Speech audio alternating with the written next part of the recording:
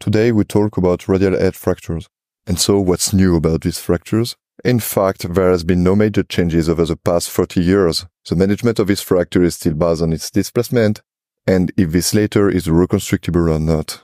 And in case of no displacement, excellent short and long-term outcome can be expected after non-operative treatment. In the context of sport med, the aspiration might be an option to relieve pressure and thus in theory relieve pain and improve short-term outcome. For radial head fracture with a low displacement, satisfactory results have also been reported in the literature with open or arthroscopic reduction and with conservative treatment, but there is still controversy regarding the indication for surgery. 30 years ago, fixation of Mason 2 teeth fracture was primarily indicated. In 1997, the Mason classification was modified by Hotchkiss to better define the indication for surgical treatment. The presence of a block to the rotation was an indication for operative treatment. And according to the prospective, retrospective, or also systematic review, good functional mid to long-term outcome can be expected after non-operative and operative treatments. However, for me, there is insufficient evidence to draw firm conclusion on the optimal treatment of these fractures, and the mechanical block to the rotation is still the only consensual indication for surgery. But for the radial head fracture with displacement or comminution, surgical treatment is always required. And on this point there is consensus. Fixation of reconstructible radial head can be obtained by screws, whereas the plate or the tripod or cross-screw techniques are required for neck fracture. For partial radial head fracture, mostly observed an impaction of the radial head fragment against the neck. So we have to open the fracture with a small bone region and clear out soft tissue, hematoma, and adipose fragments. And oftentimes you have a second fragment corresponding to the central part of the radial head. This later is impacted against the neck, and it allows to pick up it, then tilt and push the main fragment onto the neck and against the rest of the radial head to restore the concavity of this later, and fix it by screws. I also recommend to use cannulated headless screw with partial or full denture. However, there are some rules to follow if you want to obtain an anatomical reduction. And firstly, I do not recommend to use only one K-wear, because when you screw the main fragment, you risk turning it around this K-wear, and if you continue to screw it, also risk opening the fracture along this K-wear when the partial denture of the screw crosses the fracture.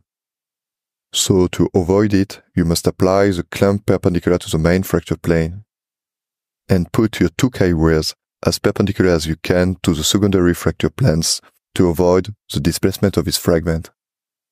And then you can fix this fracture by the two cannulated screws along these two K-wires.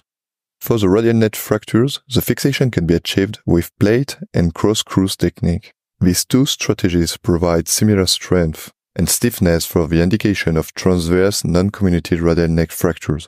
However, the indications are not exactly the same for these two techniques. Indeed, the tripod technique is a biomechanical sound construct for the fixation of axially stable radial neck, and thus I don't use it in case of bone loss involving this later. Because for me, there is high risk of malunion with an angulated radial neck, and furthermore, I also noted in my own experience that when the screw goes beyond the bone cortical, the screw can push out spongy bone and induce heterotopic ossification around its tip. But except these two cases, for me, the tripod technique might be preferred for simple transverse neck fractures since this strategy requires less exposure, and the headless screw is buried to avoid conflict with the radial notch of the ulna.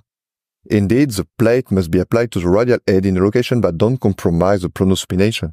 For comminutive fracture involving both the neck and the radial head, you can add one screw to the plate or fix the fracture with 3 or 4 screws. But in this case, we must be very careful because there is a risk of non-union and stiffness. But when there is a high degree of comminution, you have to act. This later is unreconstructible. And so there is only one option. It is the radial head arthroplasty. As you know, many prosthesis devices are available for the surgeon, each of them with specific characteristics, some advantage and disadvantage. However, I want to remind you that when we treat the fracture of the radial head, your ultimate goal should be to prevent the post-traumatic osteoarthritis. And we need to highlight that the risk of post-traumatic osteoarthritis is directly linked to the preservation of the stability of the elbow. So it will be important to check and repair if needed the LUCL and the annular ligament after the radial head fixation or arthroplasty, the coronoid process or the anterior capsule. It will depend on the type of coronoid fracture. As structure, the medial collateral ligament. And all these structures are very important to achieve a good stability and prevent elbow arthritis at long term after your radial head fixation.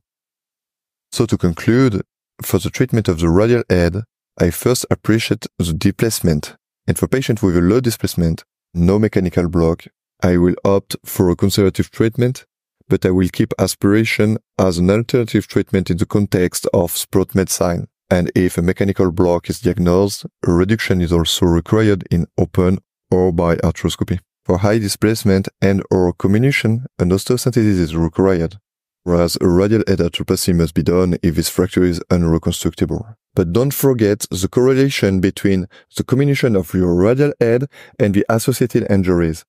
In the context of comminutive radial head fracture, especially in a terrible triad injury, for example, I assume that the short and long-term outcome will depend on the treatment of the ligament and capsule injuries. So as you know, the restoration of the anatomy of the radial head can be challenging, but your main goal must be the restoration of the stability of your elbow.